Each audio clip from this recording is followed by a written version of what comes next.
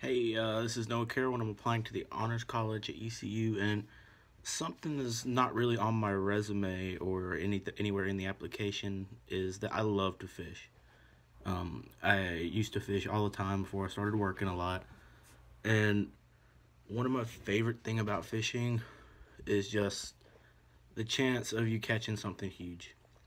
Every time you go out, you have a chance to catch something huge, and I just love fishing. There's so many things about it, so many different methods that you can use to fish, so many different pieces of bait, equipment, places you can fish. It's just, you never know what you're going to catch.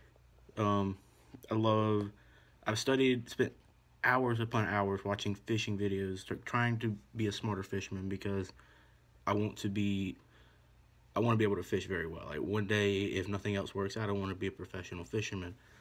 And certain things like aspects you can look at or what time of year it is. In particular, during the summer, the fish it's really hot, so the fish come up higher into the water. They come into the shallow water. They start bedding down, and around March, and having babies, and it's one of the best things that I personally have started that I love to do, and it's it's developed me a lot as a person because I've met many of my best friends through fishing.